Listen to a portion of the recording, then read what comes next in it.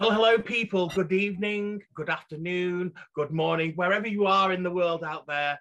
Welcome to the sixth in our series of Theatre Talk Welcomes and our third, but not our last, Evita chat. So we'd like to welcome you all here for those of you that are listening and watching after we've done the event. Welcome, everybody. I'm going to hand you over to John Rinaldi, who's my other administrator today. We're very lucky and privileged to have with us this afternoon the fabulous Valerie Perri, the lovely Sal Mistretta, the amazing Anthony Crivello, and last but not least, Andy Cadiff. Welcome to you all. Thank you for joining us. I'm going to hand you over to John. John, over to you. Hello. Hi. First of all, just thank you all for being here. Welcome. It's great to see all your faces. I can't stress enough how much people like John and myself and all of our members follow you guys and grew up with you guys. And, we've all seen you do the show, a gazillion times. And so, other people may have their WandaVision and their Marvel and all that, but you guys are really our heroes. So thank you for being here. We really appreciate it. And we just want to hear from you all. Anything you can tell us and everything you can tell us about your experience with Evita, and also anything else you want to tell us about what you're doing now or how you spent lockdown. But we just want to jump right in. We want to see if anybody is feeling particularly chatty, would like to get the ball rolling. Maybe just tell us how you got started in Evita. So who can I pick on? I think Andy should start. Sal, you just read my mind. I was going to vote for Andy. Yeah. Because Andy was behind the scenes. Yes, indeed. Andy, you need to unmute yourself, lovely. Yeah. Yeah, only because probably out of all of you, though the least impactful, I was the first to be there, because I was part of the original production, as was Sal, but I was there for the auditions, and I was working for Hal on the 20th Century. I was the stage manager, so I'm the behind the scenes guy, never on stage, and. So, most of my stories are those kind of behind the scene. It's 40 years later. I don't know how many years later. It's kind of okay to tell those stories. Last time we had a big call with Larry Fuller, I was like, I had a couple of stories which I didn't get to tell, but then he told them, I thought, God, I did remember it right, and it was as bad as I thought it was. So, or as naughty as I thought it was. So, yeah, I mean, I'll tell you my very first contact with Evita. Now, you have to understand I was 20, maybe 22, 23 years old. I had just been working for Hal right out of college. And we had gotten very close very quickly. And so I was not only stage managing at night, but I was working in his office during the daytime, assisting his casting director, Joanna Merlin. And he comes in one day and he hands me this white album, record album. Remember those? This big. And he says, it was a Friday. And he said, listen to this over the weekend and tell me what you think. And it said Evita on it. And it was a concert album. Starring, and the name is slipping my mind, Elaine Page. Colm Wilkinson, right? Covington. Yeah, right. Okay, you guys know better than I. So I went home and I listened to it. And then I came in Monday morning and just assumed he would have forgotten he had asked me and would never bring it up again. And I was kind of off the hook and I wouldn't have to say anything. But sure enough, he walks in the door, and as Hal does, he looks at me and he goes, "What'd you think?" And I'm like, when I said, honestly, he said, yeah. And I said, well, I think there's some great songs, but it's a little repetitive. And he said, And he looked at me and he kind of had with that twinkly eye in his eye. He goes, because he was about to go to London to direct it. He goes, just watch me. And then of course, you know, the rest is history in terms of what he, just listening to the album, it was hard for me to visualize what he ultimately visualized. I mean, the brilliance that he brought to it. So lest anybody think that Hal was not probably the most instrumental element to making the show what it was. He was able to hear that music and listen to those songs and really come up with this brilliant concept that totally worked. But I just loved when he said, watch me. He just said, watch me. Andy, Yeah. you had when you told me this story previously, you said to me that when you were looking and reviewing the material, you thought to yourself, this is a bunch of vignettes, right? Yeah. And that I went, didn't see the thread. I didn't see the thread. Yeah, clearly.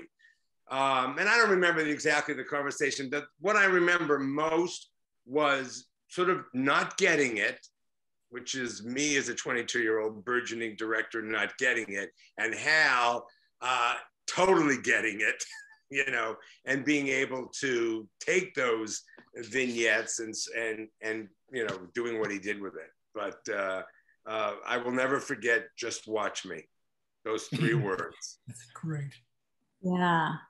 You know, it's so And interesting. of course, you know, I was there during all the auditions, and we can get into that later. And you know, the bet between Hal and Andrew Lloyd Webber that they bet a case of Dom Perignon. That Hal said, "I bet you a case of Dom Perignon that Patti LuPone will win the Tony Award for this," because Andrew Lloyd Webber wasn't convinced. So. Really? Yeah, he wasn't convinced, and you know, Hal won his champagne. It's good. It's good. So Did we audition? Excuse me. Did we audition in the theater? I can't remember. Yeah, we auditioned at the Schubert. Okay. Yeah, and yeah. Nothing like it.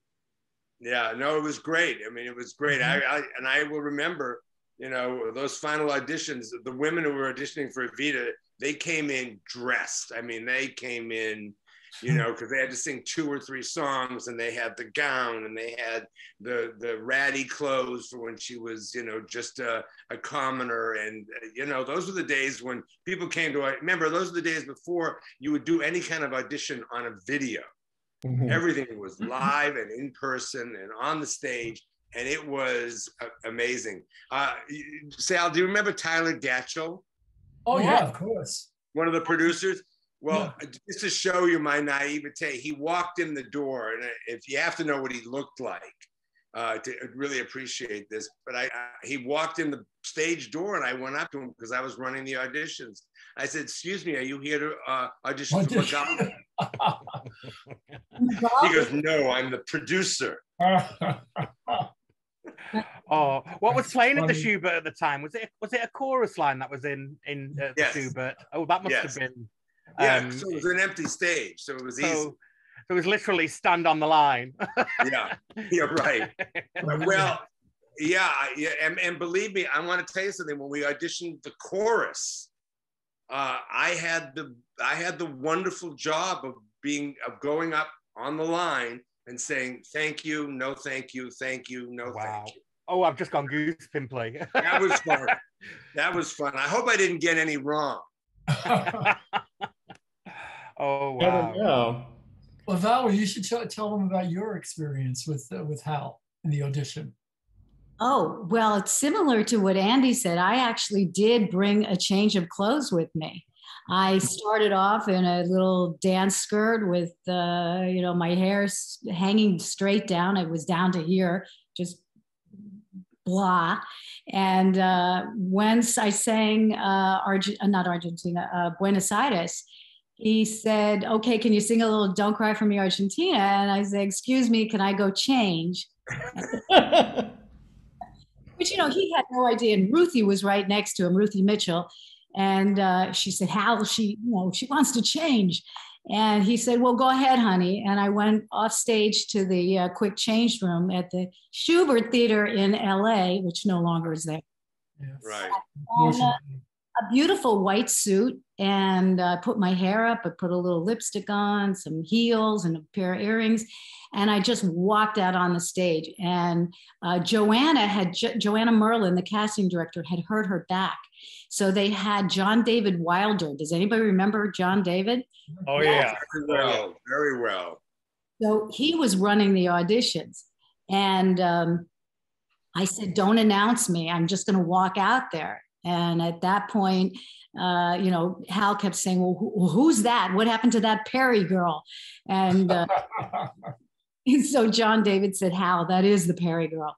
So he said, go ahead, honey, whatever. And so I sang that. And then he said, can you sing a little Rainbow High? And I took off the jacket, and I just was, like I was getting undressed for the, eyes, hair, whatever. And boom, it was just, magical. And he came up to the stage afterwards, and he said, can you come tomorrow morning at 9:30 in the morning? And I'm thinking 9:30 to sing all this stuff. But it was really interesting, because that day there must have been about 5 or 6 of us auditioning the day that I did all the changing. And then the next day at 9:30, it was just Lonnie Ackerman and I. So they whittled it down to just the 2 of us. And I found out later they just weren't sure which one to do the evenings and which ones to do the matinee. So we had already had the part, but nobody said anything. And I was thrilled that I was actually the alternate, because Lonnie had so much experience. She had already been on Broadway, and she was such a mentor to me. She helped me to really understand what it was to be in this major production, and she was so giving and so wonderful. So the 2 of us became very fast friends, and we had a relationship like no other 2 Evitas, like Evita and the alternate, because most of them were always arguing. Certainly not like the 2 original Evitas. No. No. No. Sal knows. Sal was there. Hi. We used to hear those stories all the time, Andy. I mean, about Terry and Patty and Lonnie, and I'd say, are you kidding? And I think the thing that really bonded us was right in the very beginning of the show. We were sitting next to each other in the movie theater in those chairs.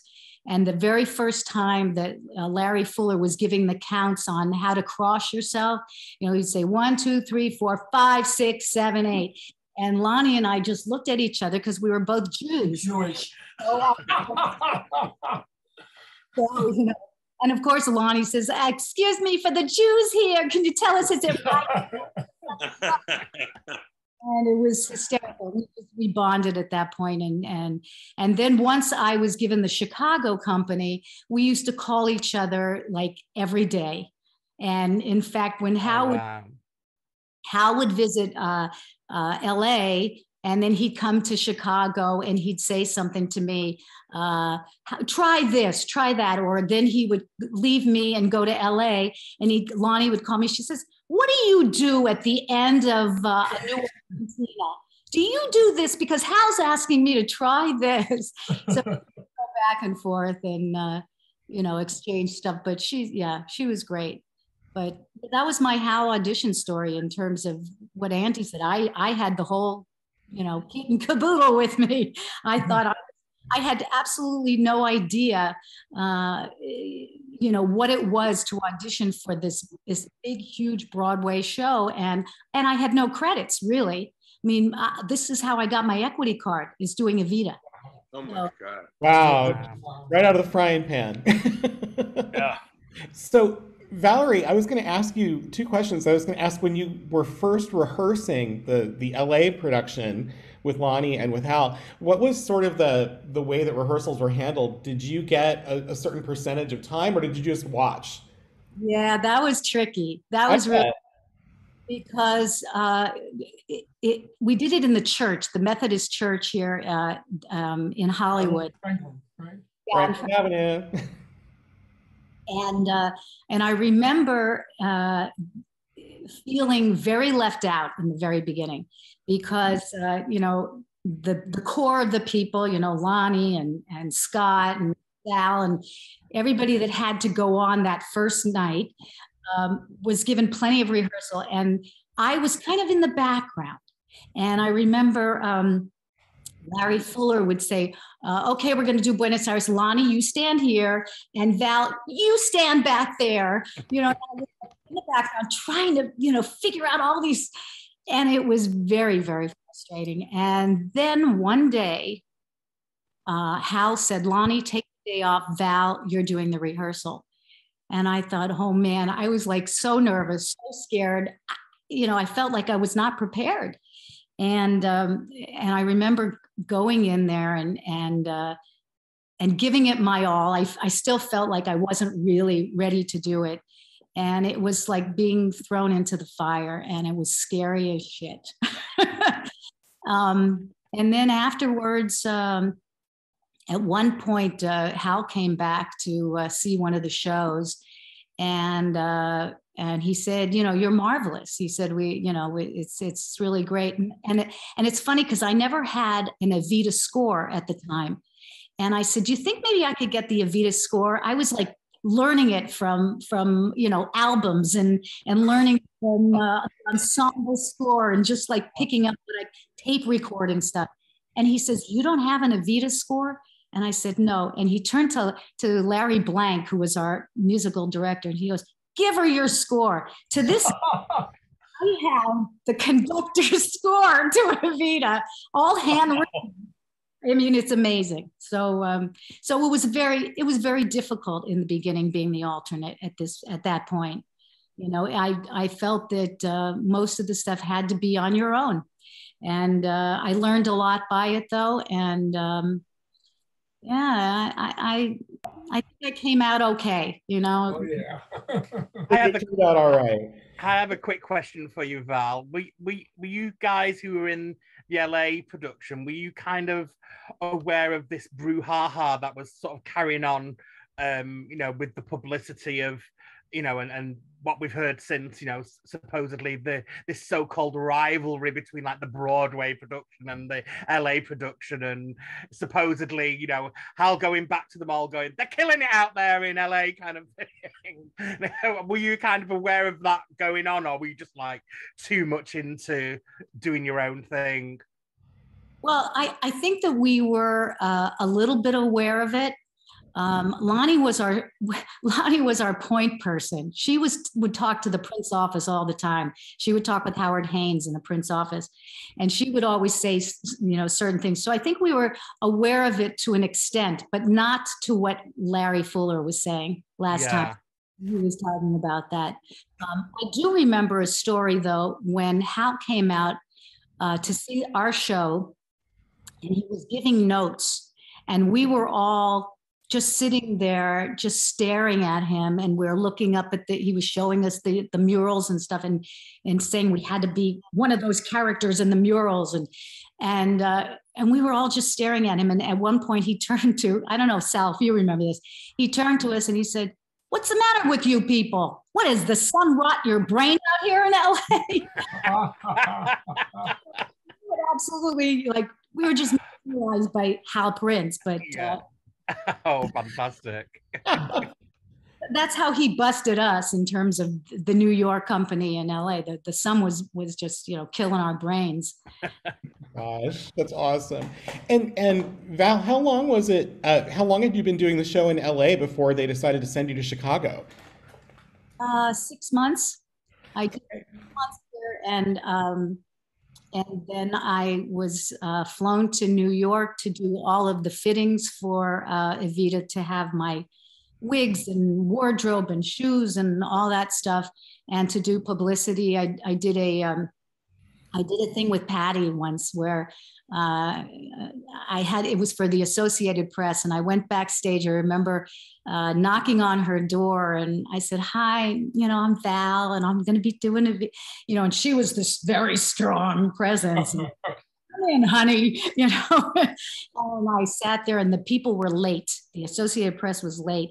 And there was like this hockey game. She had a television in her dressing room. I was just this little kid, like in a candy store. I'm just looking around, I'm thinking, oh my God, I'm in Patti LuPone's dressing room. And meanwhile, this hockey game, and she was dating this hockey player. You know, she says, what do you think of him? Isn't he great? Look at that. And she was meeting him after the show. So she says, if these people don't get here soon, you know, I'm going to just have to. So they knock on the door. She goes, you're late. And it was so funny. So she pours the champagne. She toasts, you know, they wanted a picture of us toasting, you know, the New York toast the new Chicago Evita. And so then she kicks the guys out after they take their picture. She kicks them out and she goes, drink up, honey. Whenever you want to leave, you know, you can leave. I got to get out of here or whatever. And she was amazing. I got to tell you, I love Patti. I love Patti. It's always so wonderful. Did she have any words of advice for you, or was she too busy, like trying to get out there? Did not say anything. She did not say anything to me in regards to the character whatsoever. Oh, right. Okay. That was kind of like her thing. You know, I complimented her and said, wow, you know, I mean, that second act, you were just amazing and this, that, and whatever. And she goes, oh, thanks, doll. Thanks, doll. You know, just so loving. And, you know, over the years, she's been doing shows, you know, with Mandy. She did a concert. And every time she's here and I call and I go to the stage door, whatever, she says, come on back. She's just always very sweet. And in fact, I remember one time she did that one show, I think it was at the Amundsen. And I went backstage. I had my family with me. I had my 2 boys and my husband. And there were all these celebrities that were standing there waiting to get in. And the doorman came over and he says, and you are? And I said, well, Patti doesn't know I'm here. My name's Valerie Perri. You know, I've done Evita and we know each other from those. He goes, hold on. And so he goes in and he comes back out and he goes, Valerie, come on in. All these celebrities are waiting out there. And I just thought that was the sweetest thing. You know, she was, you know, she's just a doll. She's really great. But anyway, so 6 months before I got that chance. And then it was fabulous. And that's where I met Tony. Excellent. Nice segue. And you guys did a whole brand new rehearsal process, like basically birthing that production, right? Like you started from scratch. Oh, you mean in Chicago? Chicago, yeah. Well, originally, John Herrera was doing Che. And when John left, Tony took over. So you kind of were like just thrown in there, weren't you? Yeah, I mean, yeah, it happened. I was actually it happened pretty sort of quickly. And I mean, it was the same, you know, sort of the origin stories of it. I was in Chicago and working on this brand new little musical called Do Black Patent Leather Shoes Really Reflect Up, and was in the original company of that musical. And then was doing some other studying and working there. And this Evita audition was going to happen with the Point of Origin company in Chicago, and got called in. And initially I got called in from Galdi. And so came in and sang on this night, and then had to sing, they asked us to sing Tom Jones' song, Delilah. So I sang that too, you know, to sell it. And it was, at the time of the audition, it was John David Wilder and Paul Gemignani and Ruth Mitchell came out and did the initial Chicago auditions. And it, you know, seemed to go very well. And then at the end of it, they sat me down, and John David was conducting and the audition, and he said, okay, you know, just if you wouldn't mind, just wait for 1 minute, and we want to discuss something, and then call you back. And I said, okay. And so went outside, and they said, come on back in. And they said, okay, so we're going to call you back. I said, great. They said, but we're not calling you back as Magaldi. And I said, oh, okay. And they said, so we want you to, are you familiar with the role of Che? And I said, a little bit. He said, well, work on it. We're gonna call you back as a Che. And I said, okay. So went home and started working on it. And John David Wilder called me up on the phone, and he said to me, look, he said, I think you can do this role. And he said, but I need you to do a favor for me. And I said, okay. And what's that? And he said, I want you to tone yourself down. And I said, well, what do you mean? And he said, well, you're Italian, you're very Italian and very kind of street, and I want you to like take the edge off of that as much, because I think that Hal's going to respond better. And I said, okay, I'll try. And if I understand what you're asking me to do. So came in and sang, and it was, the audition went really well. And about a day or two later, John David Wilder called me up and said, well, you blew it. And I said, what do you mean? And he said, you're in the show, but you're going to be the understudy. And I said, okay. And I said, well, what do you mean I blew it? And he said, you didn't do what I asked you to do, to tone it down. I said, I thought I was doing exactly what you were asking me to do. And he goes, no, you're going to learn you have to learn the hard way. So I was understudy, and but and I'm one of the few who has the wonderful pleasure of being opposite Val and being opposite Lonnie too, and having these wonderful Evitas as well to work opposite. And I have to say, it's some wonderful Perones too along the way, and Rob Altman and David Cryer and a few others. What happened was same thing. They said go out and really learn it, and I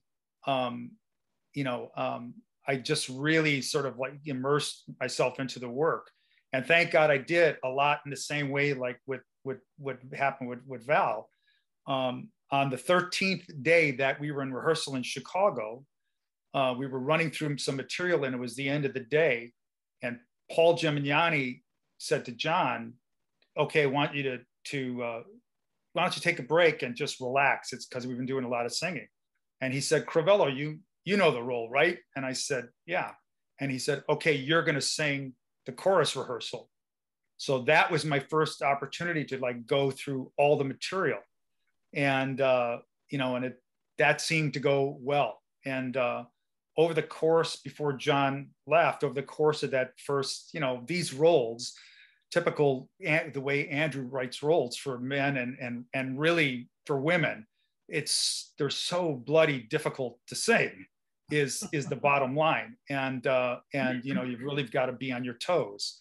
And so during that time, in the time during Chicago, I actually got to do a lot of performances. It was about the equivalent of about two months of the first 4 months, and so and it's just that role of Che is just a wonderful role, and I have to say that I'm not particularly, what Andy was talking about before, that original concept album that Andy was handed, and the orchestrations of it were so much more akin to Jesus Christ Superstar and the rock and roll edges of it. One of the other brilliant things of Hal Prince in the reconceptualization of the show was that he had that score, Larry Blanken, et cetera, fully orchestrated. And it is, to me, and having done Phantom too for Hal and for Andrew, to me, Evita and the orchestrations of the original orchestrations of Evita are some of the most powerful. I mean, I remember first time you hear when that, after the death, and it goes into when the orchestra really kicks in the first time. I'm getting chills saying it. It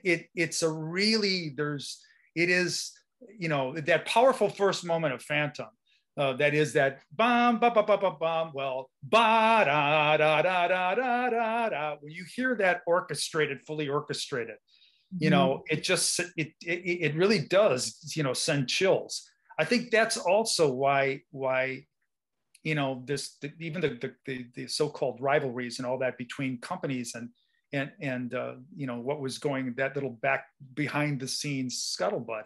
It was also because of the fact that the word was out on the show about how wonderful a piece it was, and how at the time groundbreaking. I mean, I'll never forget, in the first time I saw it, at the, you know, end of first act, those torches coming out on stage and those banners dropping, and I mean, you know, and I see Val clutching her heart. I mean, it was there were mind-boggling concepts that Hal, you know, with the creative team and the designers had incorporated into it. And so you very much wanted to be a part of Evita at the time, and because of the fact that it, as you know, as you know, Weber and Rice wrote, the lyrical content and the rock edges to it, and what you were able to do as a performer.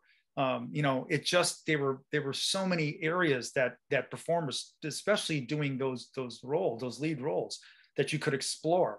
And you know, it was that show then eventually, as Val said, then 6 months in, you know, took over the role, and then wound up doing it on the road for a bit, and then eventually on Broadway, coming in at the same time that Lonnie was coming in from Los Angeles to take over on Broadway, and I came in at the exact same time because they were making that change. And I remind people that the original reviews specifically from the New York Times were not great reviews for Evita. I mean, it's the same thing that happened with Les Miserables. You know, that the critics didn't like it, and it was just audience word of mouth and just how people were responding to it, and obviously performers were responding to it, actors and singers were responding to it, saying, "Oh my God, I would love to have an opportunity to do these roles." And you know, and it won $1 million Tony Awards. Say that again, Andy. It won $1 million Tony Awards too. And so yeah, that as well. Yeah, including, as you said, Patti LuPone. You know, right? Exactly. You know, and I mean, and you know, frankly, you know, even the work that Bob Gunton did in that original production was just phenomenal as well. And you know, I was saying before about the changes with the orchestrations, with now even this new conceptualization of the show as well. And he's credited, but the combination of Hal Prince and Larry Fuller creating this show, and Larry's choreography, you know, was just brilliant. It was brilliant conceptually in what he did, and just, you know, and how even the character of Ava flowing in and out of numbers and things like that, and it just, you know, you know, and nothing against the creatives of the new version and all that, but and obviously they've got to come up with new concepts, but that original concept was just mind-blowing. And I add to that, Tony, that one of the things that I found most disturbing about the newest version is that there was no metaphor anymore. Everything was almost Disney-esque. The sets were beautiful and everything else, but Hal Prince and I'm blanking on who did all the set design. They designed that steel because that was Robin Wagner. Robin, thank you. Yeah. That was supposed to be the steelness of the Perrons, you know? Oh, yeah. And that was completely lost in this new version. So Sal, I don't know if you remember what Hal said at the first rehearsal. And I'm going to try to reconstruct this because I tell this story. He said, "There's no set in this show. There's a door and there's a bed and a door and a microphone. And that's all there is, because she used the bed to get through the door to get to the microphone. The microphone. And that's what he said on the first day of rehearsal. There is an iconic photograph, and Sal Mistretta is in that photograph. And it's the number where they're dressing Ava. High Flying Adored. Not flying high, flying adored. It's eyes head down. Rainbow High. Rainbow High. And how about, you talk about the lighting too. Those lights underneath, and that's why I say Sal, because Sal was like, oh my God, yes. He just did the pose. Sal just did the pose that was there. And that group of men around her, or those lights when that screen, the first screen, when it starts to rise and go over the descamisados who are sitting in the theater, and you see those skull shadows that happen. I mean, the particulars of those concepts and the way it was presented, it was, it's one image after another image, and all of that, even the way the show started with that footage of Ava, the real footage of Eva Perón. And the slides that were incorporated and things like that. Just it was such a brilliant concept all the way around. Agreed. Absolutely. Yeah. I mean, just as an audience goer or audience member, I was 12, I think, when I saw this show the first time at the Schubert in LA. And I mean, I loved theater, but I had never seen anything like Evita. And it was so dangerous, and it felt unsafe, and like it was coming off the stage, like you're sort of enveloped in what was happening. And it was fantastic, but it also kind of freaked me out. I didn't sleep, the first night that I saw it. I was just like, my brain just could not stop with the images, like you were saying. I just couldn't stop seeing the pictures. I'll go with that one as well, John. I was the same age when I first saw it at the first UK tour, and it was just, it scared me. I loved it. I didn't quite know what was going on. I didn't understand everything, but I just knew I had to go back and see it again. And it was just breathtaking. I've never seen anything like it in my life. I was used to seeing fluffy shows like Joseph, So it was a real opening into sort of serious musical theatre for me, And I think that was the thing about it, was it felt realistic, it felt real, it felt political, and it really did feel like there was this element of danger that was really thrilling. Growing up in in Orange County, super bougie middle class in Orange County, and then suddenly you're thrown into the flaming torches and banners and cigars and like all of it. It was a lot. It was a lot to process. I have to say also, you're talking about the tension, and again, this is I don't mean to be battering the new concept, and I think that it succeeded in many ways, but the change of the dynamic and the character change of Che, from being an antagonist, and yes, viewing, but at the same time presenting a rival point of view that was antagonistic between himself and the Peronists, versus I forget what the name of the film is, that was Che Guevara, that was young Che Guevara. Something Diaries, I forget. Oh, Motorcycle Diaries. Motorcycle Diaries. Yeah. Motorcycle Diaries. Using that concept and making Che a bit of an everyman, it took an edge off. And I'm going to point to Sal too. And saying that even the tension that was there with Magaldi as well in that early part of the show, which helps to set up. I mean, that Magaldi, who was the star, and then became a pawn, as Andy had said, as a means of going through a series of doors to get to the microphone. You got to talk about that too, Sal, as well, and Magaldi. Sorry. I was going to say, on that same point that Tony was making, I think that this new production is much more presentational, and Hal always wanted it to be confrontational. He wanted to make the audience squirm. he wasn't there to make them, feel good. And he didn't even, I mean, there were plenty of times where, people would say, well, why wasn't there a blackout? He didn't want a blackout. He would have whiteouts, because he didn't want people to applaud yet. He wanted everybody to be very uncomfortable in their seat. I remember when we were rehearsing Sal, the good night and thank you at the very end, when there is no one at all, that whole thing, and it's dissonant sounding. And he always say he wanted us to point to somebody in the audience at the end, you're the same. And he wanted you to pinpoint them so that they were squirming in their chair.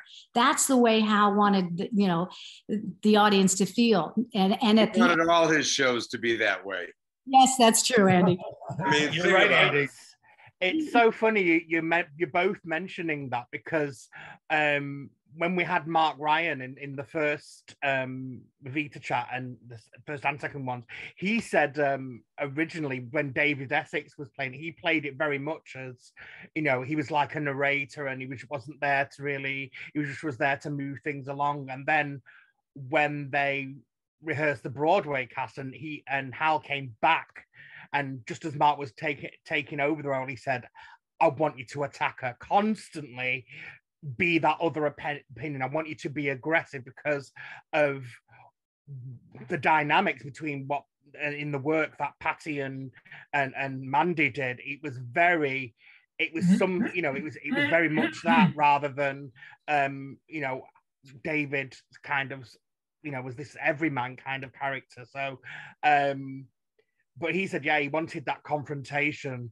from the start, and that other opinion, to be, to reflect, almost like holding a mirror up against her and showing he being the voice that shows the flaws of her, that she's, as the story unfolds kind of thing. And like you said, as well, confronting the audience as well, Mm-hmm.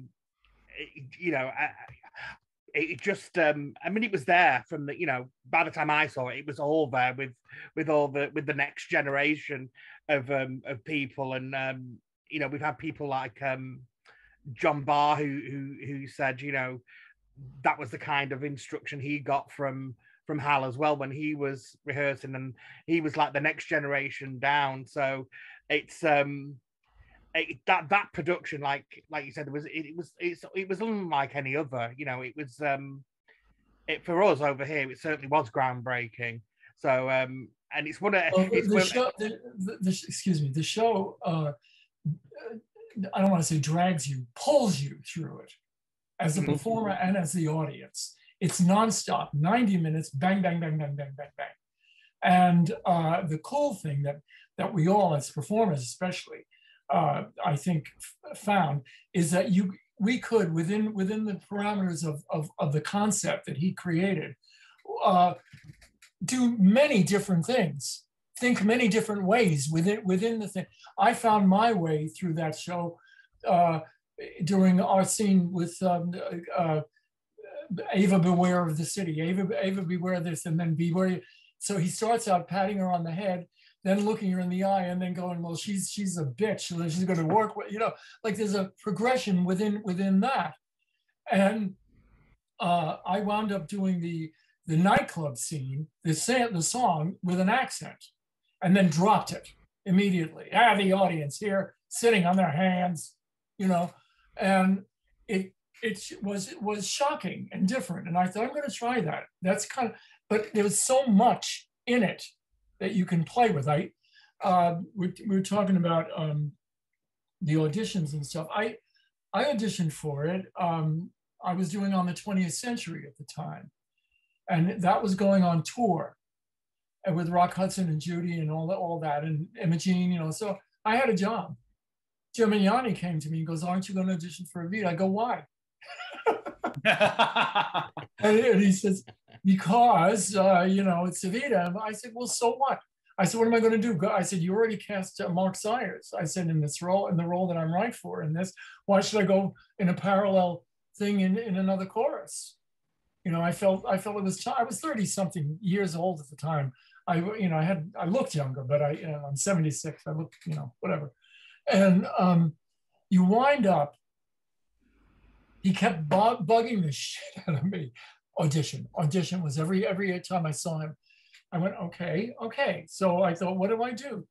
Well, I didn't do the Tom Jones song. They didn't ask for that. Yeah. But I thought, what do I sing that's similar in that? And I thought of, well, the last part of that hugely long song, Begin the Beguine. And then I sailed it right up to a nice high B flat, you know, and that was it. But when we went to LA, after I did it once in New York, I got it to go on once in New York with Patty. And then he told me I was going to LA, you know. So we go to LA, and I'm sitting there in the church at Highland and Franklin, and I had a friend in the company I'd worked with in '73, Wayne Scherzer. He was in the ensemble, and I made a lot of friends there and loved it. And Ruth Mitchell came up to me. She goes, you've already gone on, you know the role, blah blah blah blah. And in the original, I was sort of the prow of the aristocrats, the boat with the long cigarette holder. Bob Gutton used to call me Razor Hips. Anyway, and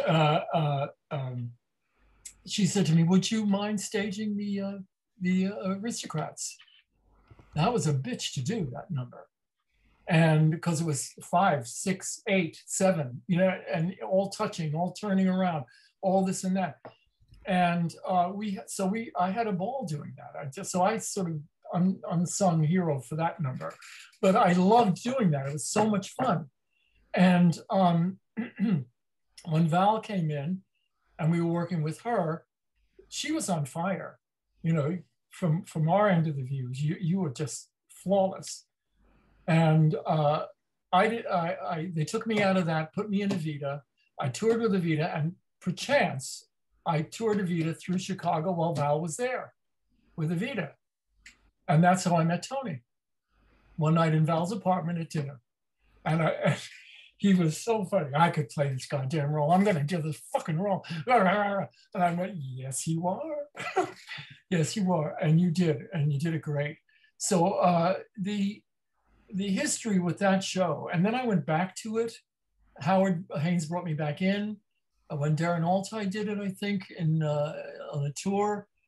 And it's just great history. But through all of that, the energy and the thrust and the push in that show stimulated you and made you want to do more and just eat it every night, you know, and the audience too. And the very few shows did that. They may have a number or two in that, and they have, you know, things, you know, where that pull you there. But this show was nonstop for 90 minutes of that. My favorite moment of memory in that show was opening night when Patty did, that's what they call me, so Lauren Bacall me. And Bacall was in the 4th row. She looked right at her, just right at her, and gave it to her, you know. And, you know, I later worked with Betty, and she was just great. But what a history we all have had with this, you know. And Andy was like there at the concept at the beginning, so that has to be gold for you, because the learning process, you know. Well, I consider this good. Well, I mean, like you, I mean, the beginning of my career was on the 20th Century, Evita, and Sweeney Todd. Right. That's how I learned everything that I then used in my career. Yeah. And you know, it was people said to me, "Why didn't you go to grad school, drama school?" You did. I said I went to the best drama school imaginable. Right. You know, I went to the Hal Prince School of Drama and School of Musicals. To watch the different people come into the roles and do things to it and add things to it, or maybe don't understand this, but it was just fascinating to me. Because basically I was groomed as an actor. I just happened to sing well and I could dance. So I worked, you know. But in the meantime, you're always looking for that inner thing and that substance. I say to the kids that I work with now, I said, you can be flashy. I said, you always have to have result first or you're not going to get there. But then you can substantiate it as long as you're in a long enough run, you know. And you start to find all this great stuff in there, these treasures. And my favorite treasure was I wrote "Goodbye, Val" in my my hair when she was leaving. It was my last performance in LA before leaving for Chicago, and I'm sitting at the table with the family, and Sal finishes singing on This Night of 1,000 Stars. He's wiping under his pits and everything else, and he's coming over to the table and he sits down and he just kind of flashes and on his sideburn it says, "Bye, Val." And I was like, I just lost it. It was, well, when Lonnie left, when I was leaving to do Sweeney, yeah, I had to do something to say goodbye to Lonnie. So I had put myself into the crowd in the balcony scene. I wore one of the old ladies' dresses. I wore my Magaldi boots. I had a sweater over the thing and a wig. And I kept my spangled Magaldi belt on, and I covered it with the thing. So Lonnie spotted it right away. And then when she went, "Have I said too much?" I went. And then I opened the thing up with the spangled thing.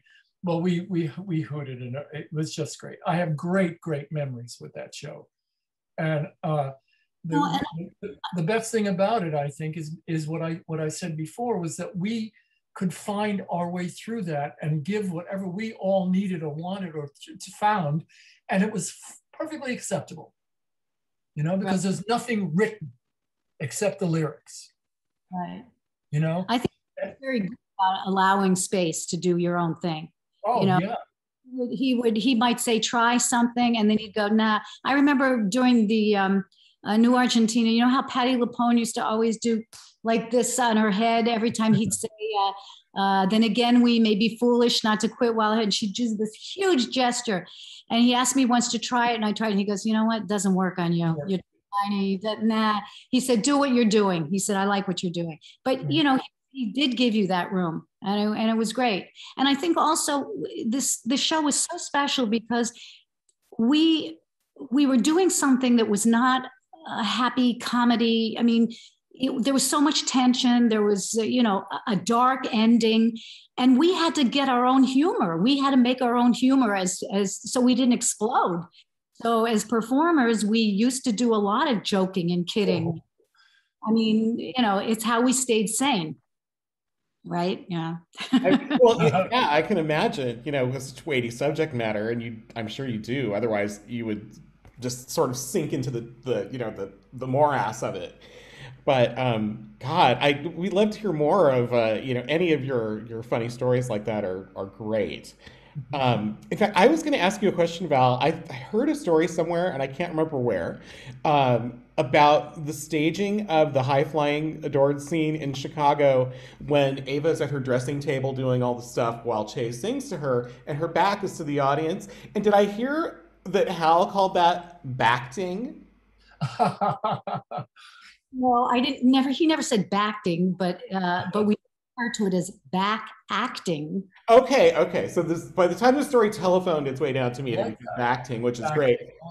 But that were back acting. That was one spot where you were, at the dressing table, and you had to be able to deliver that fatigue. And the other spot was right after, "Oh, what I'd give for 100 years," and then she turns around and she walks upstage. That was the other back acting, because you didn't see her face, but you knew, that was her first, indication that she was ill. So you had to show through walking upstage, your back had to show the collapse almost of what was going to happen when she walked off. Those are the two back acting moments. Back acting. Well, and that moment is so powerful too. I mean, I can still see it. The thing that amazed me the first time that I saw it was as Ava takes that slow walk up stage, the lights that are next to her dim as she passes by, and it's like her life force waning. It's incredibly moving, and it's just one of those things. it was so effective, but it was so simple at the same time. It takes a genius to come up with a simple idea, right? Those light panels were spectacular.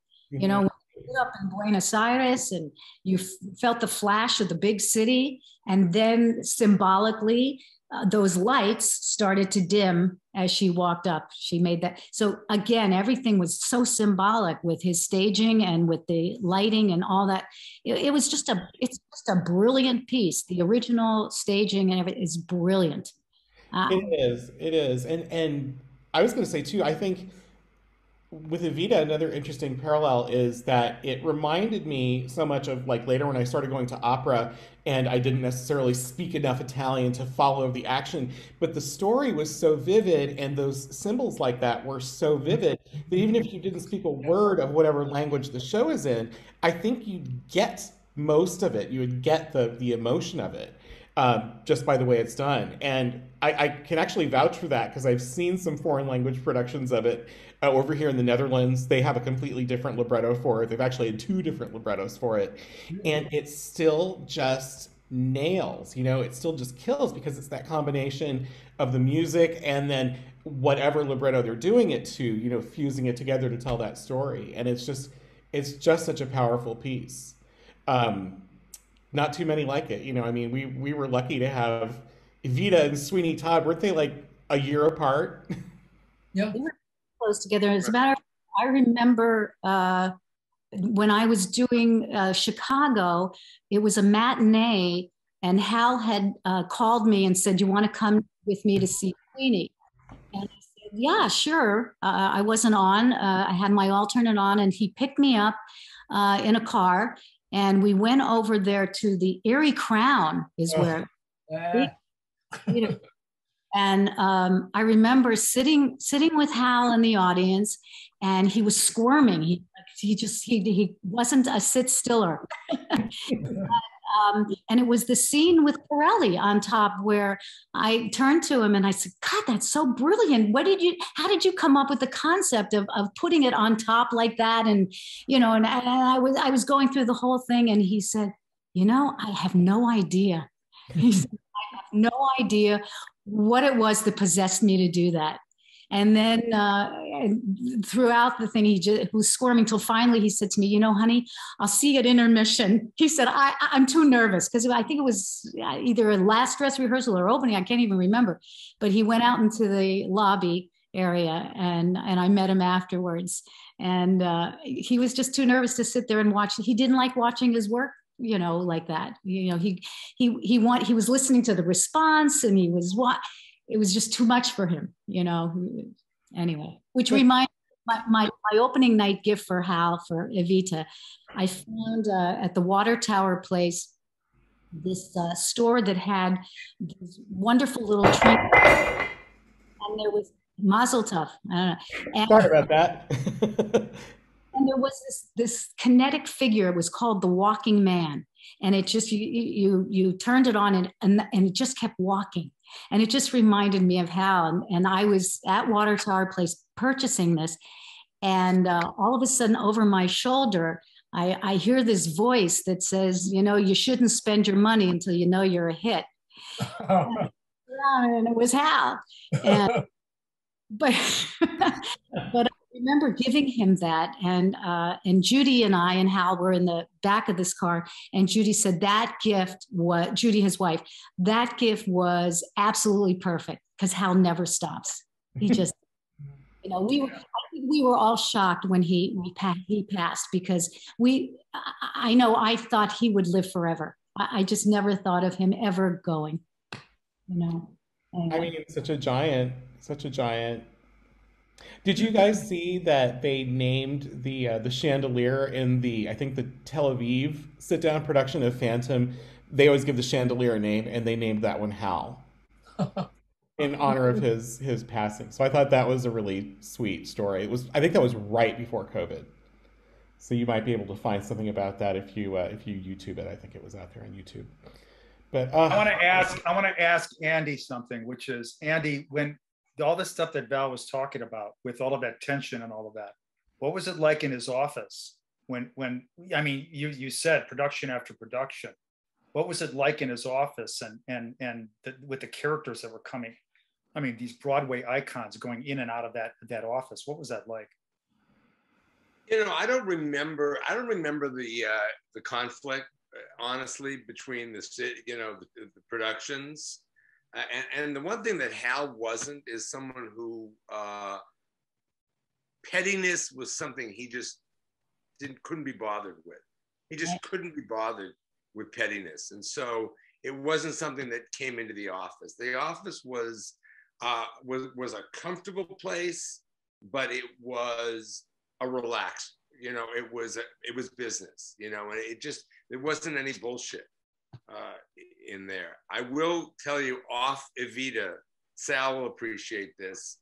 One day I was sitting in the office doing some work for Joanna, probably looking at your picture and resume, Val, but Sondheim walks in and he just heads right for Hal's office, disappears into his office, closes the door, and then we kind of hear the pounding and the singing in the background, and we hear Hal guffawing. And when it's done, he opens the door and says, "Okay, everybody come in here and listen to the funniest song ever written for the musical theater." And then Steve proceeded to play "Have a Little Priest" for us. Wow. It was maybe one of the great moments of my career to see that. But no, Hal, he just didn't let that kind of pettiness. It wasn't him. It wasn't him. And very interesting too. He came to LA before he had already told me I was going to do Sweeney. So he brought me we went to LA. We're in LA, we went to some Spanish restaurant. He sat next to me and he was very fidgety. And I thought, I said, what's up? And he says, "Man, I have to tell you something." And I'm going, "Oh Christ, here it comes." You know, whatever it is, you know. And he says to me, "Well, we're gonna, you know how the Pirelli song is in 3 segments or 4? I don't remember."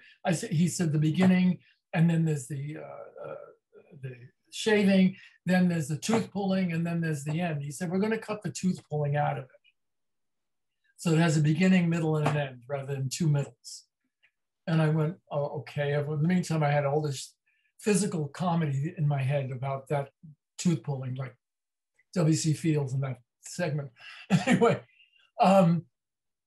so we started talking, and I said, "Well, how does that affect me?" I said, "I understand what you're doing." I said, "Does it affect my salary?" And he said, "No." I said, "Well, then cut what you like, you know, go ahead." And it worked better that way. But he was nervous to say it to me, which was kind of humbling, you know? And I really felt that was kind of cool. And anyway, so he was a very imposing figure, a very imposing man who didn't have an ounce of arrogance. No, I remember the first time I was in his office. I was sitting there, and he was sitting behind the desk with his paraphernalia behind him. And I was talking to him, looking at him like this, and then my eyes started to wander all over the 20 bloody Tony Awards. And when I came back to him, he was just going, I went, okay, you know. Well, Sal, imagine me as a 21-year-old kid coming to interview in his office, and you walk through the door, the big double doors that say George Abbott, and Hal Prince, and you walk in, and the receptionist is sitting there, and behind her is a roulette wheel. I don't know if you remember the roulette wheel. And every slot is a show: West Side Story, Fiddler on the Roof, Pajama Game, Damn Yankees, New Girl in Town, Cabaret. And you're looking at all this, and you want to just turn around and walk out the door again. Because you think, God, there's just no way. There's no way I belong in this office. Wow. Well, we're glad you didn't turn around. Yeah. I'm glad I didn't turn around. That's for sure. The interesting thing to me is that he was always willing to listen. You know, whether he used it or not, or whether he agreed or not, he listened to you. And we had a session in 20th Century. It was in a rehearsal hall, and there was something, I don't know what it was, but it was something that wasn't sitting right, and all Ruth and everybody were all standing there and talking, and I raised my hand to say something about it because, and she looked at me like killer daggers, shut up, you know. And then Hal went, no, wait, what is it? I said, well, with all due respect, you're not inside the number, we are, you know, and this is what's happening inside the number. And in that approach, the validity of what I had to say was taken to heart and fixed, you know. And I thought, well, this is how you do it. This is how you shouldn't be afraid. You just say what it, I mean, I was older. I was an older guy in my company at that time. But the point is that the truth is the truth. Let's get it out there. And this is what we're experiencing, and you're only looking at it, you know? So I never forgot that. And I carried that with me through all the shows I did for him. That I had an issue with billing at one point. When I came back into Evita, the fellow who took over my role didn't negotiate or didn't made them wait, and the poster was printed without Magaldi's name on it. And I thought, what? Whoa! I said, there's only 5 principals in this thing, and I'm the 4th. And so I called Howard Haynes. Howard, well, you got to negotiate. Now Howard is a friend. I went, Howard, you're talking to me. What the hell's going on here? Well, you got to negotiate that now. Your agent this and that. And he explained to me what happened. And I said, well, I didn't have to do that in the beginning. Why do I have to do it now? So I wrote a letter to Hal. Next printing, my name was on there. You know, I just stated what had happened. I said, why? You know, the human thing, good thing. What Andy was saying about not an ounce of arrogance, I found that to be the same throughout my experience with Hal. And I found him to be an extremely good communicator. In fact, even when I left the show, we continued to mail each other. And, you know, how are you doing? What's happening? What's going on with your career now? And he was I always heard back from him. And the last correspondence I had with him was right after I got home from Buenos Aires. My husband had taken me there. Cliff Lipson says hello, Andy, by the way. Oh, and, and he used to play softball with Andy. Anyway, but I had contacted him because I remember during rehearsals, Hal would say, when you go up there on the balcony, you have to be so overwhelmed that you can't even get the words out. I mean, you're so emotional. And, you know, even if it won't be easy, you know, like you don't have to do it won't be easy. You have to have that feeling of that hesitancy. And I said, okay. And, you know, like Andy, I was very young when I did that role. And, you know, I tried my best to do it as best I could. And then when I went to Buenos Aires, I had an opportunity to tour the Casa Rosada.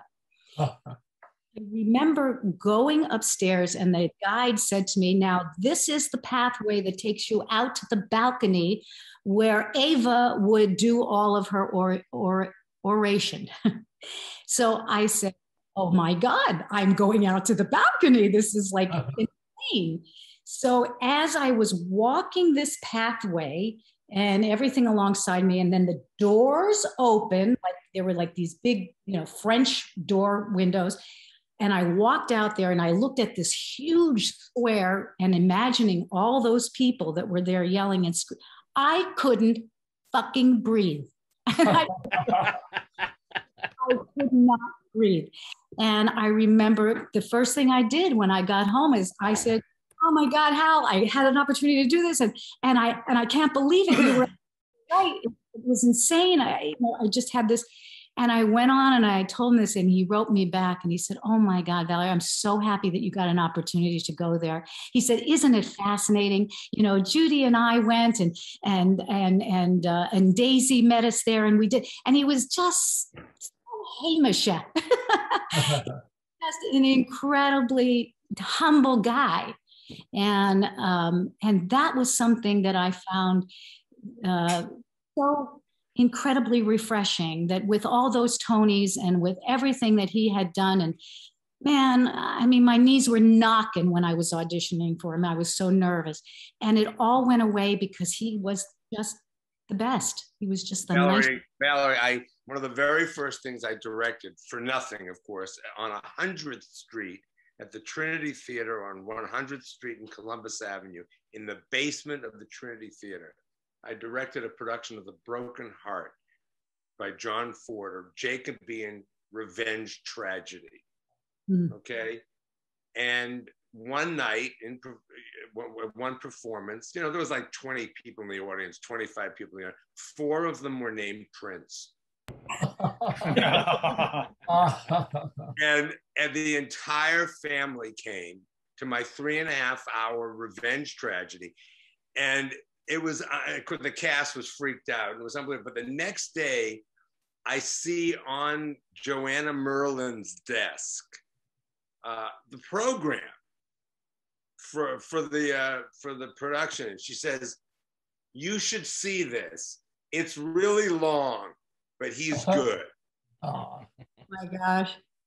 Like, could you believe he would schlep up to 100th Street to see this, you know, cockamamie production that I put on, and was supportive, and you know, that's what he did. I got, when I got Sunset Boulevard, what was that, 90, in LA, 93, 92, I can't remember, 93, I think. And I got a note, which is up on the wall behind me, from him and Judy, congratulating me on getting the show. Really. Yeah. Very moving, for sure. Anyway, this right production, our production of Evita, all of our productions of Evita are historical. So in my life, all I wanted to do was create something, be in something that made history, and work with very famous people. And I did it. And we all did it. So there you go. And those memories can never be relived. They can be visited, but these people are gone. And we're what's left. We're the residuals. and you know, and to that point, Sal, isn't it amazing how many opportunities that office created for so many people? Oh yeah. It's unbelievable. And not only in the United States and across this country, around the globe. Yeah. Hey, Tony, fun fact about John David Wilder. Please. Next time you see the movie Airplane. Oh, I know. Oh, you know that. He's one of the Hare Krishna guys. Yeah, I know. Okay. Love it.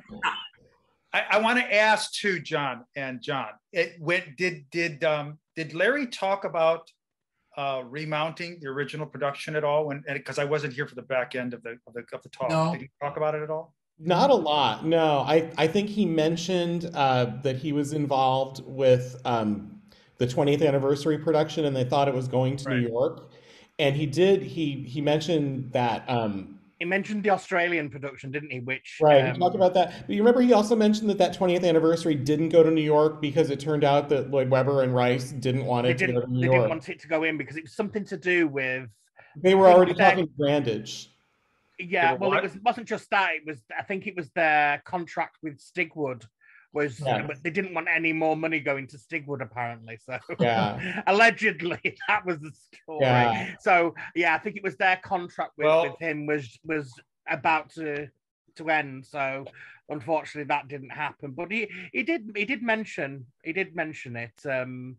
Some shows he kind of quickly skimmed over, and others he spent more time on. He was, as we found out, Larry's Larry, and he's really delightful, and it was a pleasure to be able to have him just talk away and just hear what he had to say, and I'll share a little something then.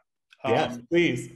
I happened to in New York. I had as Val was saying, he was always and Andy was so gracious, and Sal. He was always so gracious, and the many things about Hal Prince, his graciousness, him always, you write to him, he writes you back a letter.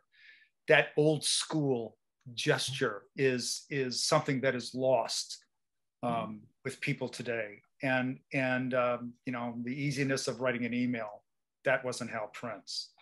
And the in their conversation, he one of many we had, he said to me that he had approached Andrew and said to Andrew, you know, there's one production that I would love to do a revival of, and I would do it exactly the way I did it the first time, and that's Evita.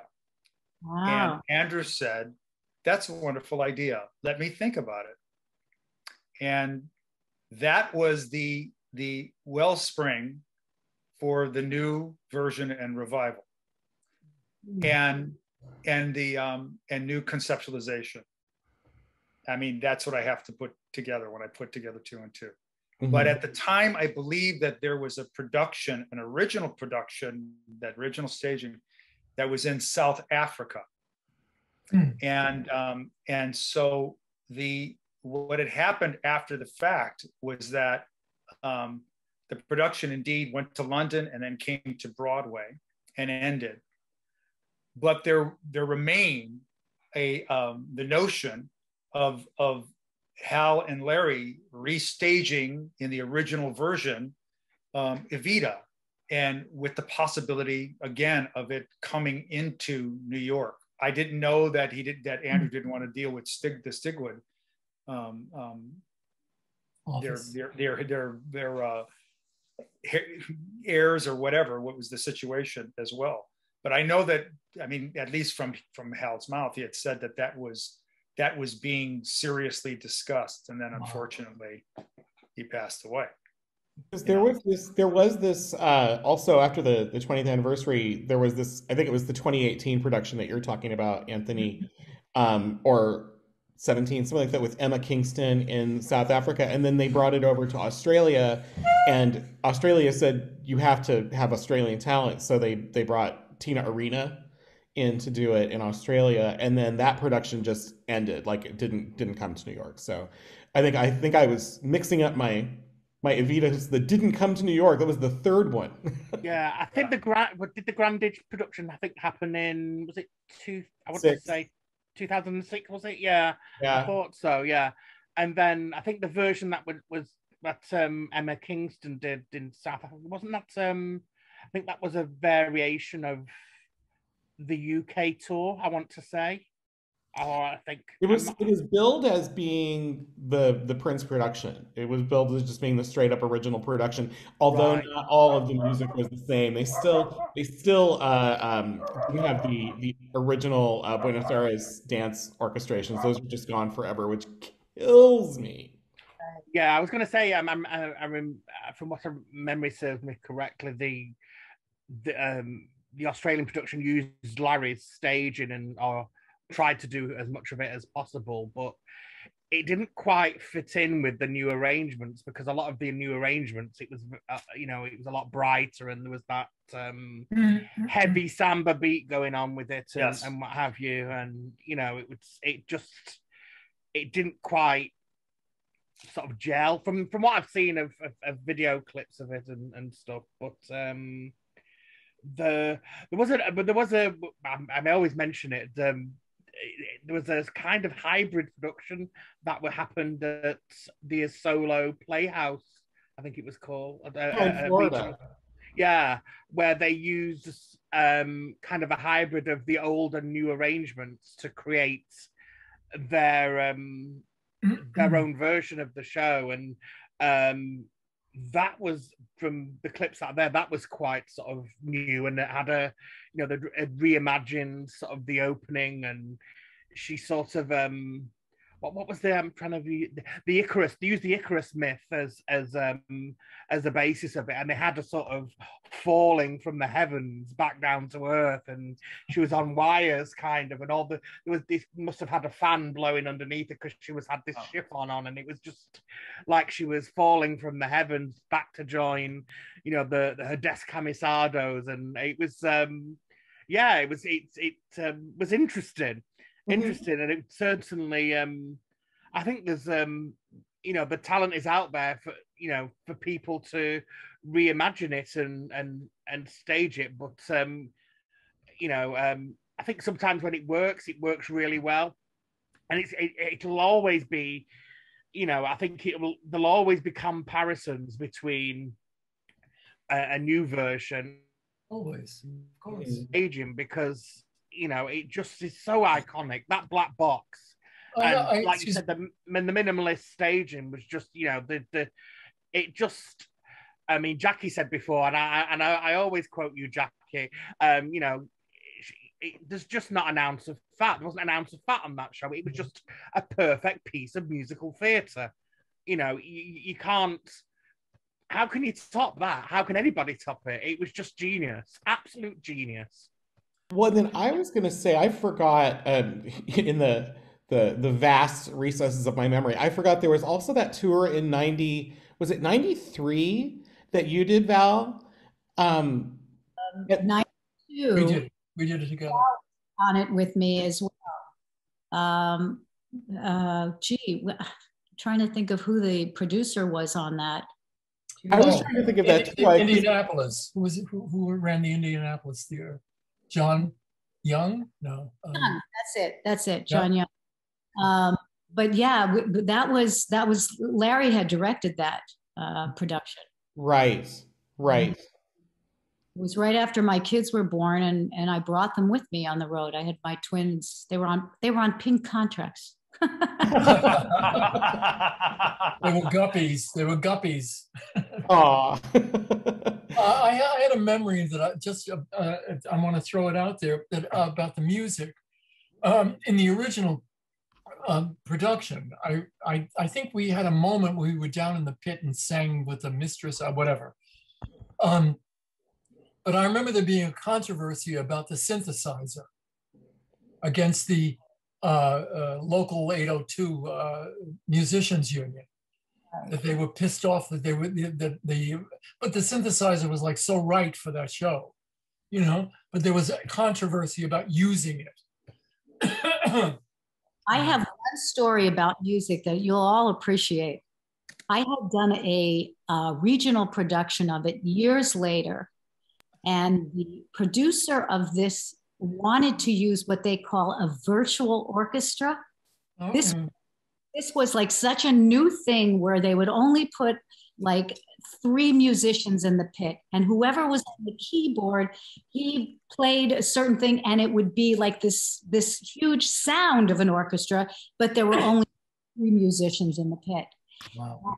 I had not known that was going to be the case. And I remember I had accepted the role, and it was supposed to do 3 cities. It was a 3-city tour.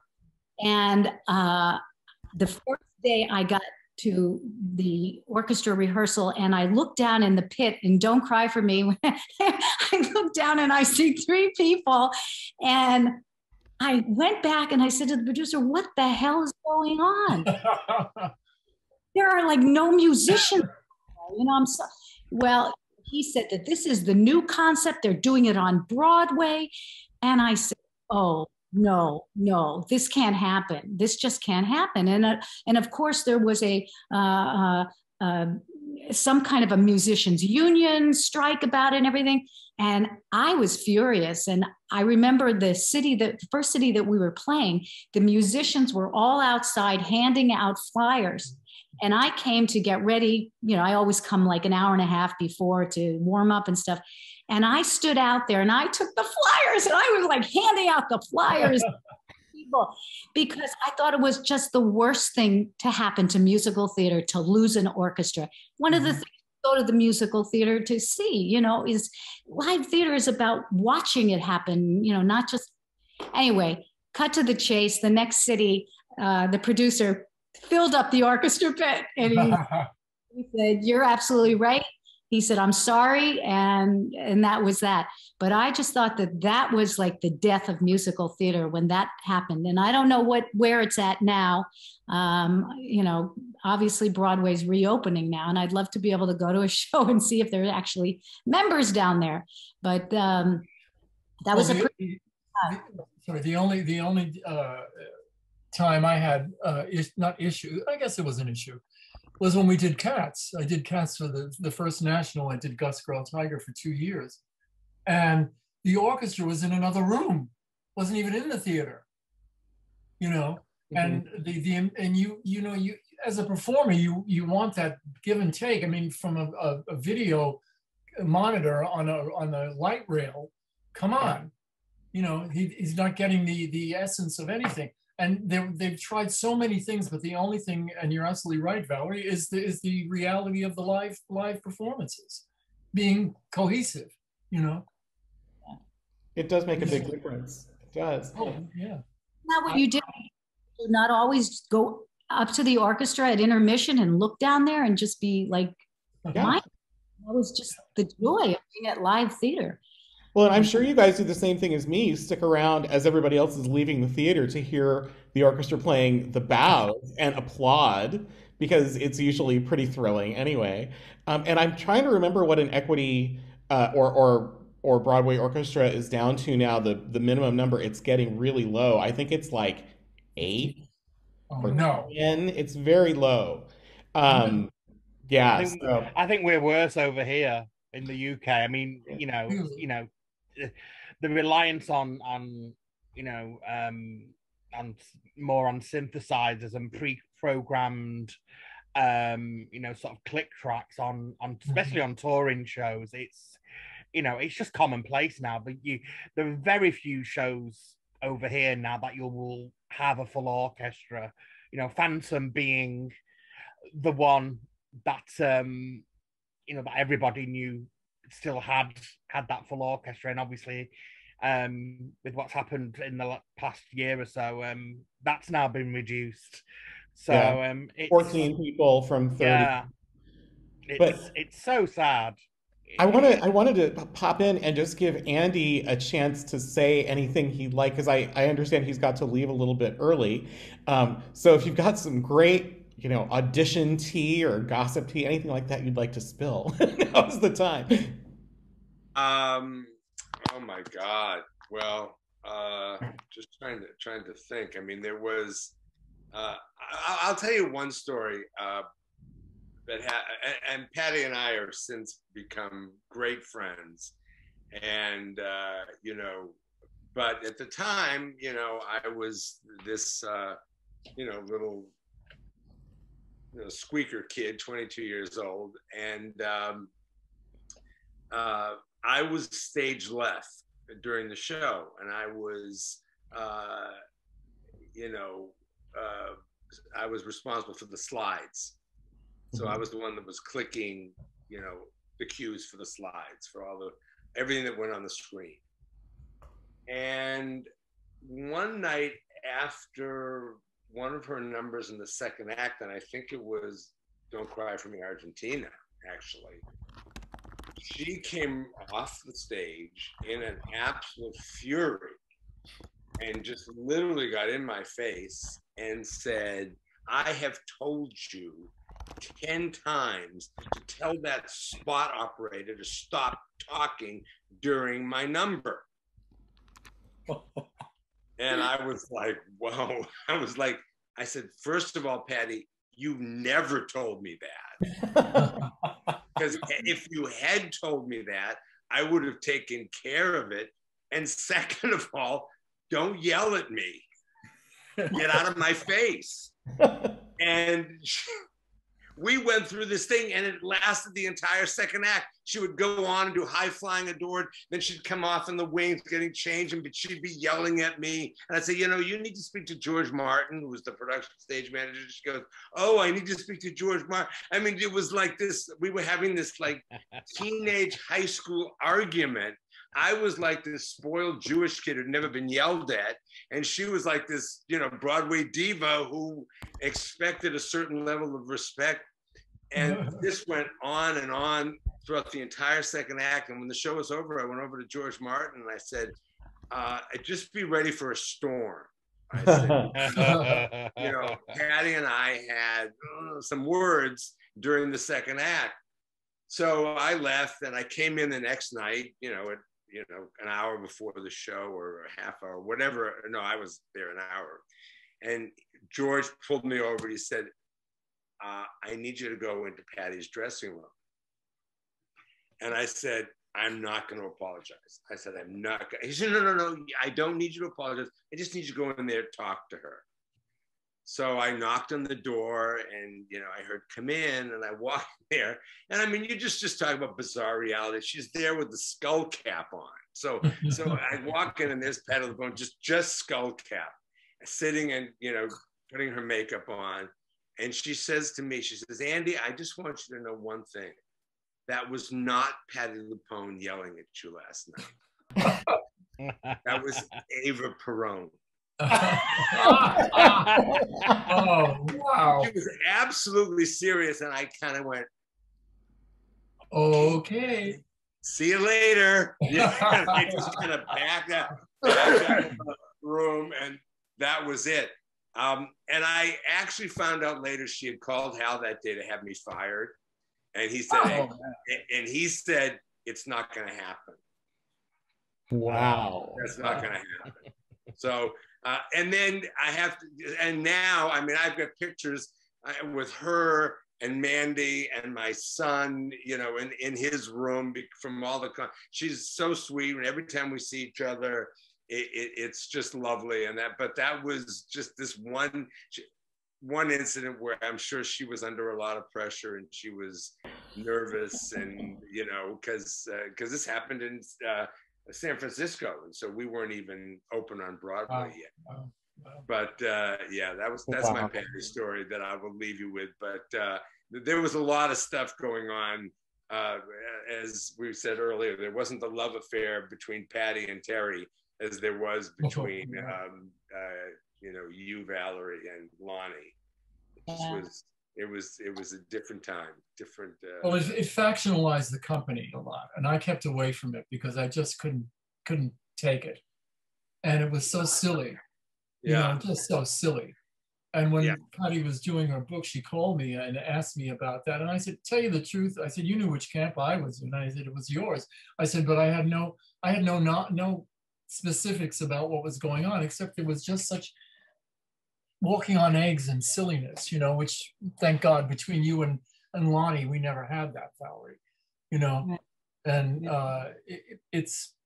I mean, I learned, as you, Andy, I'm sure, that somebody like Angela Lansbury knows how to make a company happy, and it comes from the top, it comes from Hal, it comes from her, it came from all of that, and you girls did that, and it wasn't there. I'll tell you something, Sal, I'll tell you something. I was going up to, was it Newbury where all the sets were built? Berg.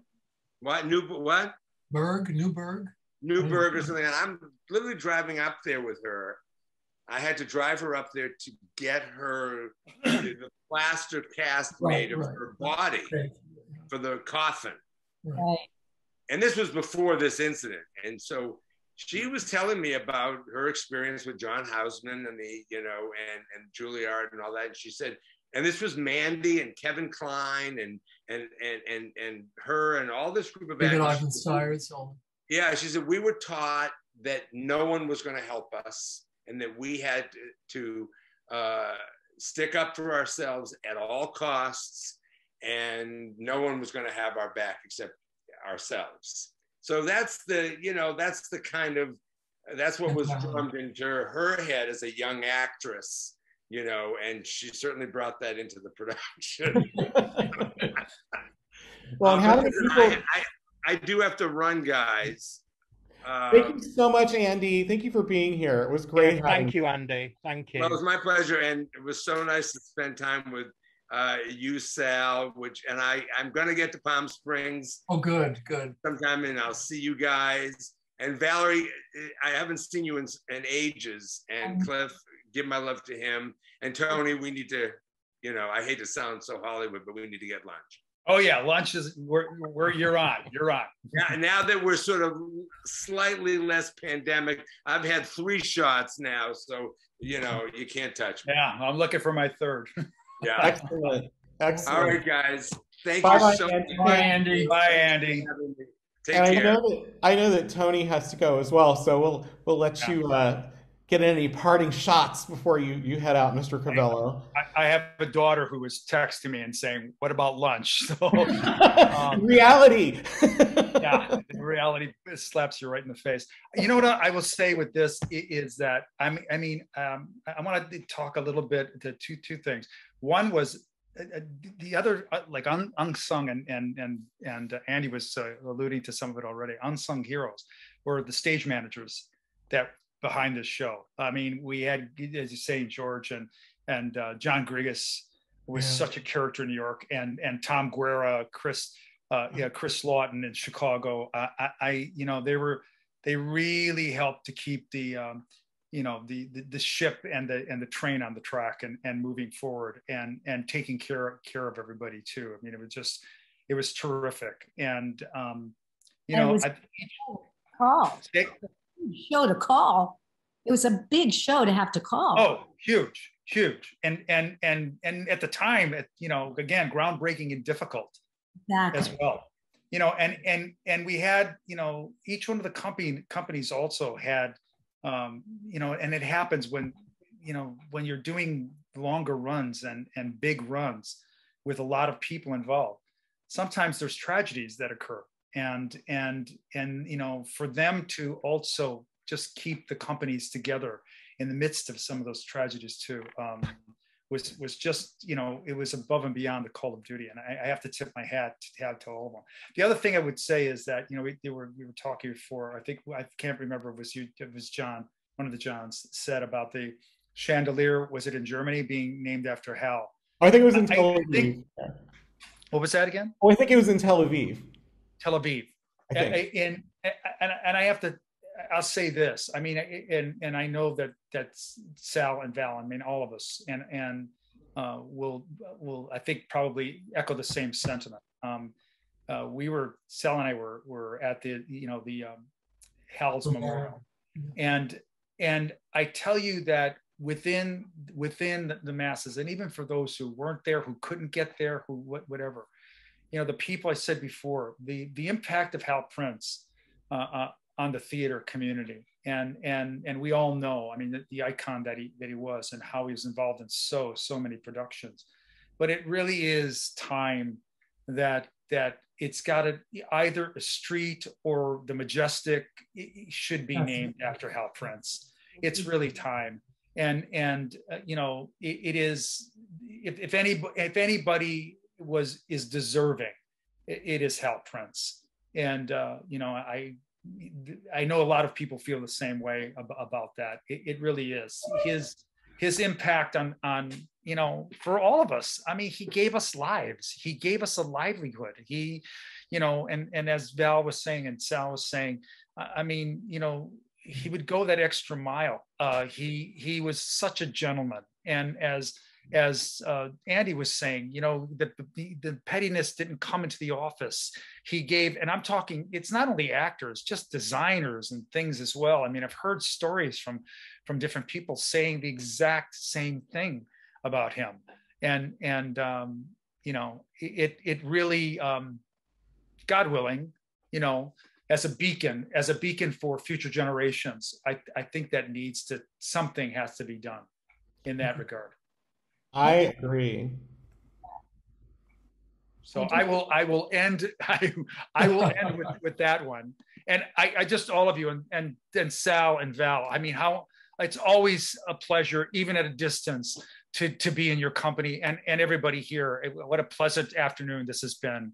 And it's so wonderful too to hear all of these stories that are either jogging the memory or new tales and stuff about behind the scenes. It's Evita, but even like the stuff that Sal and Andy were sharing about Sweeney Todd and about on the 20th century and just all of it, it is there. It's all binding fabric to what is such a large, as they say, there's only 13 people in all of theater, and that old adage, it's just such a, it's the thing that binds all of us as a family. It's really wonderful. I mean, I'm so pleased just to be a part of it as well. So, we all are. We all are. Thank you for all of you for agreeing to do it. I mean, this is back at you. You know, this is something that was just done on a whim originally. From it was a what if kind of idea, and then it's sort of grown, and I realized, I mean, things are slightly different over there, especially on Broadway, than over here, that we just don't seem to. I realized we didn't have a record of people's of experiences, you know, and working on these shows. And I thought, you know, somebody's got to do it. And I thought, why shouldn't we? And I thought it needs to be there for future generations. You know, that to hear your experiences of working on these shows, it's there forever now. You know, and it's just so wonderful that you agreed to be a part of it. And I can't thank you all enough. Everybody who has ever taken part in one of these, it's just wonderful. And you know, for me, to all of you, thank you very, very much. It's and just that goes double for me. I can't thank you all enough. We'll give a last call in case there's anybody that's been sitting patiently waiting to ask a question, but I think we've taken more than enough of your time. So speak now or forever hold your peace if you're in the audience. But no, really, thank you all so much. It's been an honor to speak with everybody and to have this little connection with everybody. And we'll send you a ping when this gets edited and thrown up on YouTube in case you want to share it with, you know, family, friends, etc. And who knows, maybe we'll do something again in the future. We'll possibly bug you again sometime, unless you write me an email and say, leave me alone, John Rinaldi. But we really do appreciate, you've all been very kind and very generous with your time. So thank you. Thank you so much. I'm There's nothing but the best to all of you. Thank you, guys. All righty. Well, I think it's one for the books, y'all. Bye. Okay, bye, everybody. Thank you again. Be well. Bye. Bye. Bye, everyone. Bye. Bye.